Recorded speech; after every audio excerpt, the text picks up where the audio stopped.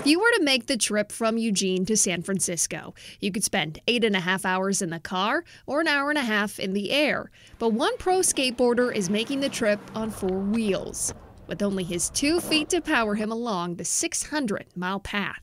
The road's going to be interesting. It's a lot of hills and a lot of rough road and a lot of cliffs. Highway Patrol will probably visit me a few times to figure out what the heck I'm doing on the side of the road with a skateboard. Mike Crespino will be taking off on September 12th, riding his skateboard along Highway 101 all the way to California, across the Golden Gate Bridge and into the Bay Area. It's not an easy feat for the 48-year-old, but for Mike, the miles will be worth it to raise awareness for a cause that's close to his heart. We've got a state of emergency regarding youth mental health here in Lane County. That's what this skate is about. Mike hopes the unique trip and any financial support that comes with will directly impact mental health services at home, specifically more support for the younger generation. There needs to be more awareness regarding the issue, that the issue doesn't just go away if we don't look at it. Mike will be honoring 2 young skaters as he rides, who sadly lost their lives to mental health issues. Ben Moody and Silas Strimple, just 2 kids who love to skate, spending most of their time riding at Washington Jefferson Park. This is our church, and they were here every day, and they are greatly missed now that they're gone.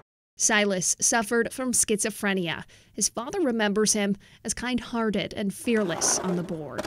But he sadly began to distance himself from family and developed paranoia. Silas tragically passed in 2021.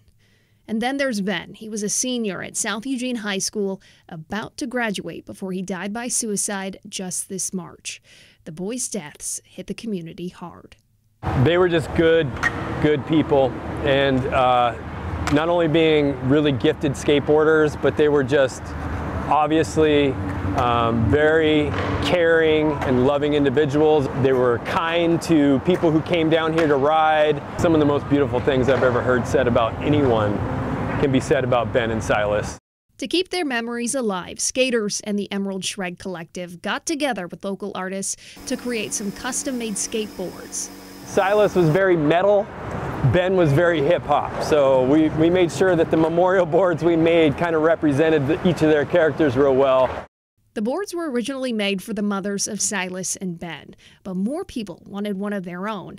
Now dozens of boards are being made to honor the 2 boys. Mike will even be taking one on his journey, with plans to hand-deliver it to Ben's brother, Drake, who lives in San Francisco. Going to San Francisco and hand-delivering Drake the board while at the same time raising funds and awareness seemed like the right thing to do, and a beautiful way to put a good spin on this trip is to say, like, I skated your brother and Silas down to see you. Mike now hopes people will follow his journey and donate so the Emerald Shred Collective can build a permanent memorial for Ben and Silas at the skate park. Maybe a skatable feature with a place to sit, with beautiful mosaic tile work for them, as well as placards with their faces on them. Having something here so that their family and their friends can spend time with them just seems like the right thing to do.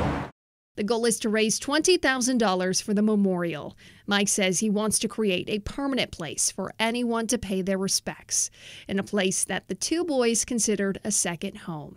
And he is willing to go the distance to make it a reality.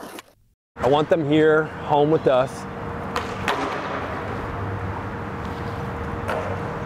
so that everybody that's here, still with us, can see how great they were.